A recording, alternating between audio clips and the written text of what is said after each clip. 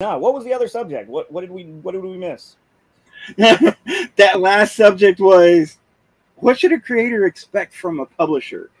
You know, me being a new kind of a creator that's out on the field, I'm hitting my 2-year mark.